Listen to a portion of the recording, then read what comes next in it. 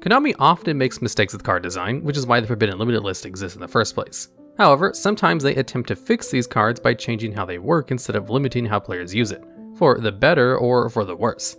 And in this video, we've gone over some of Konami's worst attempts at errataing cards to balance them out. Starting us off at number 10, we have Treeborn Frog. This is a level 1 water aqua monster with 100 attack and defense. Its original effect says that during your standby phase, if this card is in your graveyard and you don't control a Treeborn Frog, or any spell or trap cards, it can special summon itself. Treeborn Frog was a very good card for Monarch-centered strategies back in the day.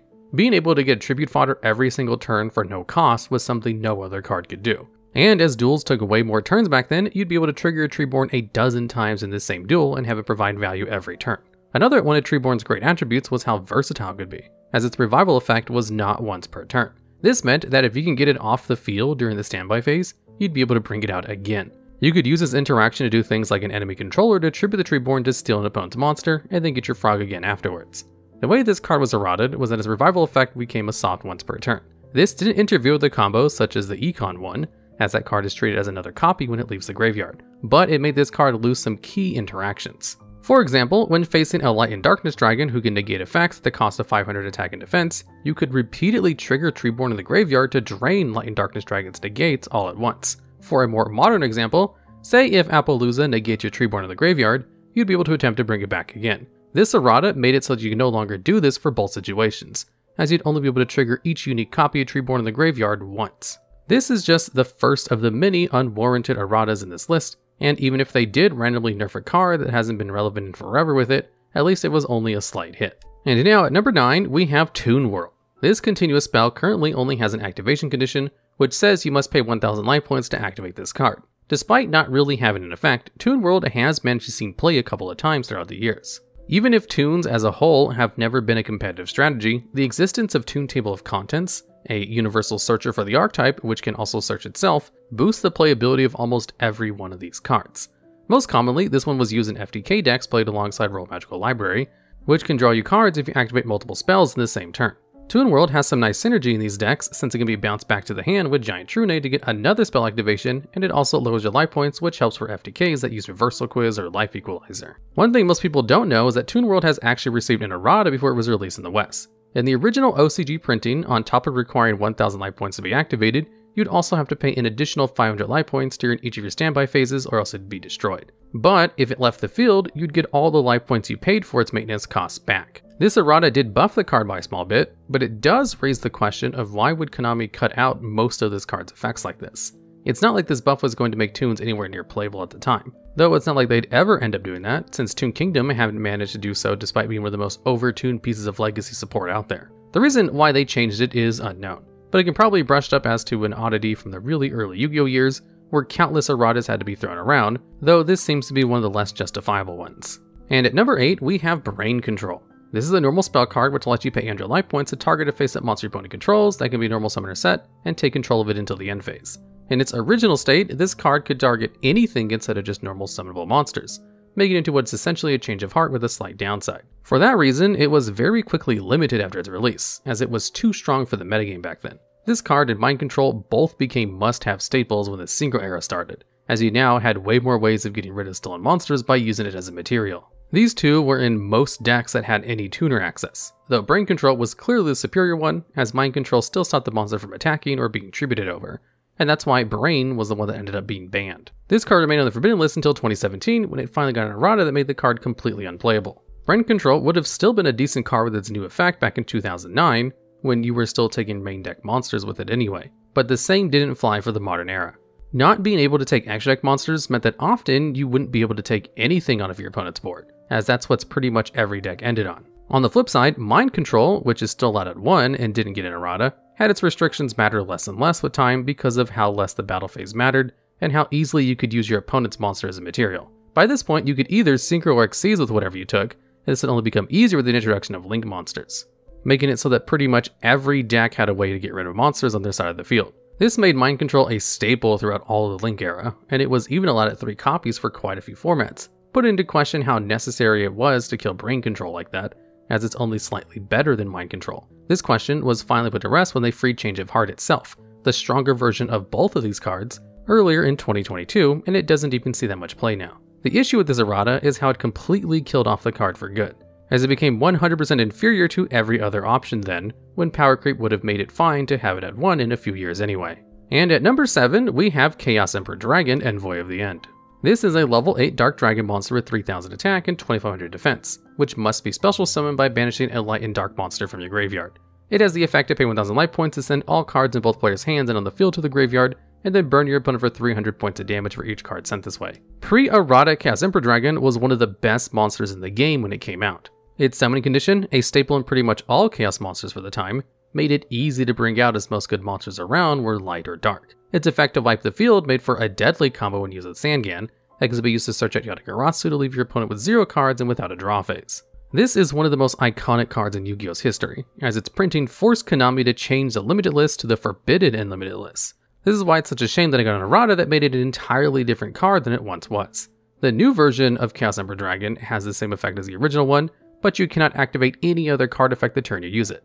This checks for activating cards before as well as after Chaos Emperor Dragon comes down, meaning that if you want to use this, it must be the only thing you're doing on your turn. Functional erratas like this have always been a point of contention throughout the community, as what's the point of changing a card to unban it if it's effectively not the same card anymore? Players generally enjoy it when old powerhouses are brought back in a somewhat playable capacity. This has happened multiple times with things like Sangan seen play as recently as last year, or Ring of Destruction being playable in burn strategies. Chaos Emperor Dragon definitely won't ever be able to come back into the game with its old effect, but when it comes to dealing with such an iconic card, it'd be better to either print a new card that attempts to bounce its old effect, such as a Pot of Greed or Pot of Desires, or to just accept it's going to be a permanent fixture on the list, like Graceful Charity. The new CED printing only serves to waste the cardboard it's been printed on. And at number 6, we have Knight Assailant. This is a level 3 Dark Fiend flip monster with meager stats that has the effect to pop a monster your opponent controls when it's flip face up. Additionally, if it's sent from the hand to the graveyard, it lets you target another flip monster in your graveyard and add it to your hand.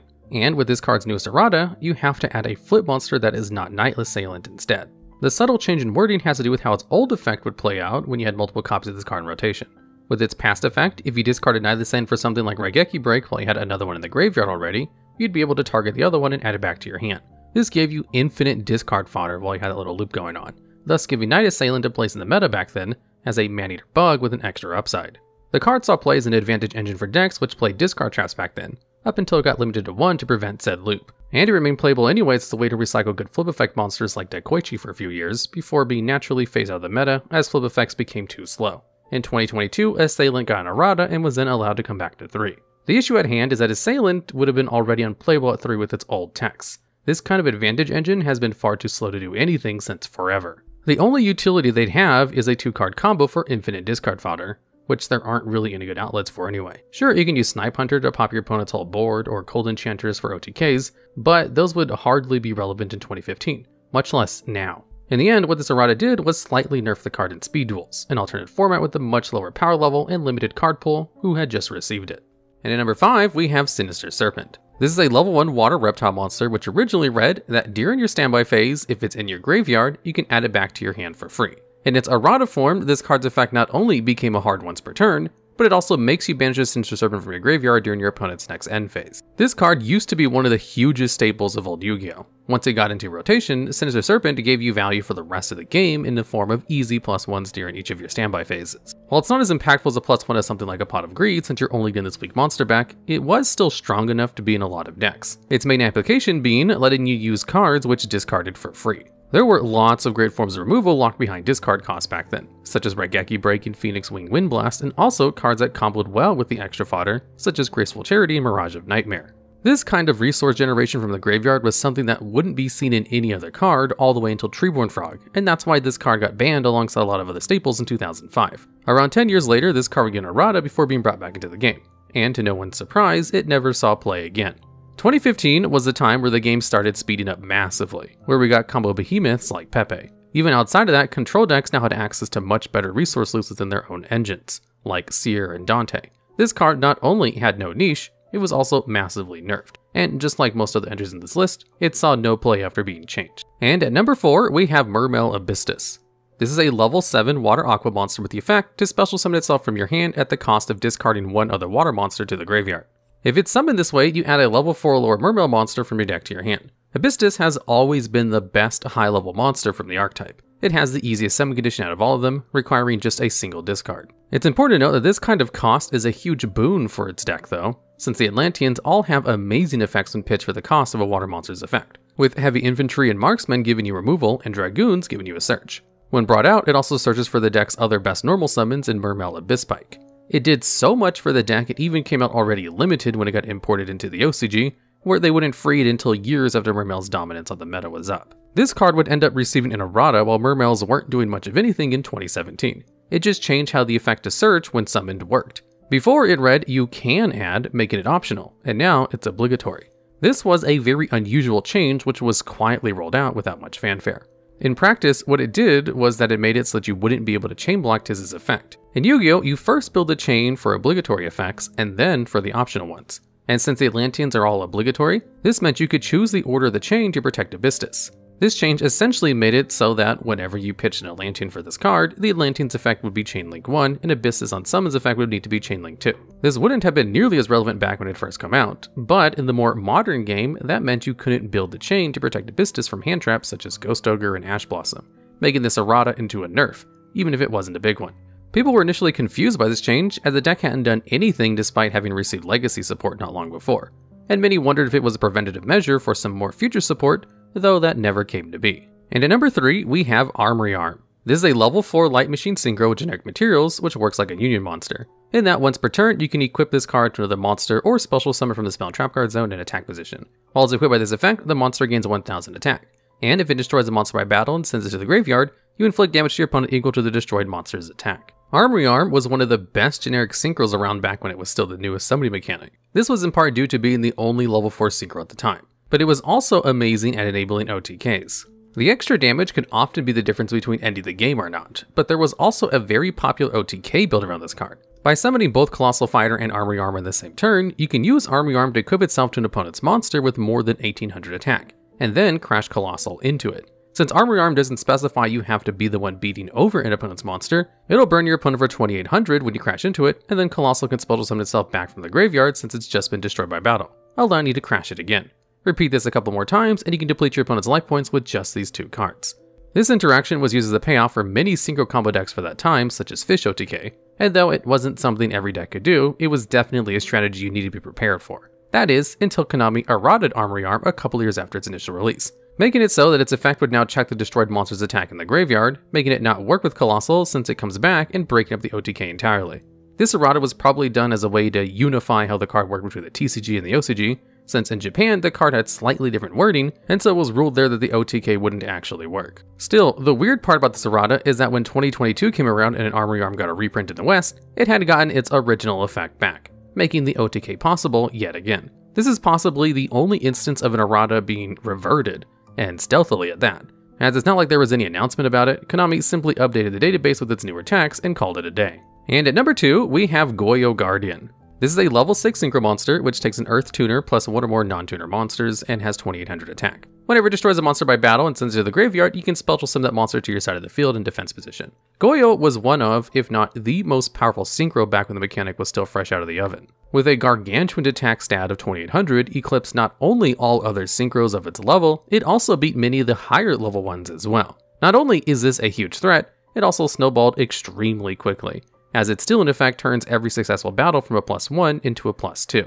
It's important to note that before its errata, this card had no restriction on its summoning materials, and also that level 6 synchros were really easily accessible. This card, together with Bryonic, gave you tools to deal with almost everything that can be thrown at you. It made decks with easier access to level 6 synchros like Black Wings a considerable force within the metagame. Similarly to Brio, this card spent a long time limited before being banned due to how much they invalidated the rest of the available synchro pool. The thing is that Brio proved to be much stronger than Goyo in the long run.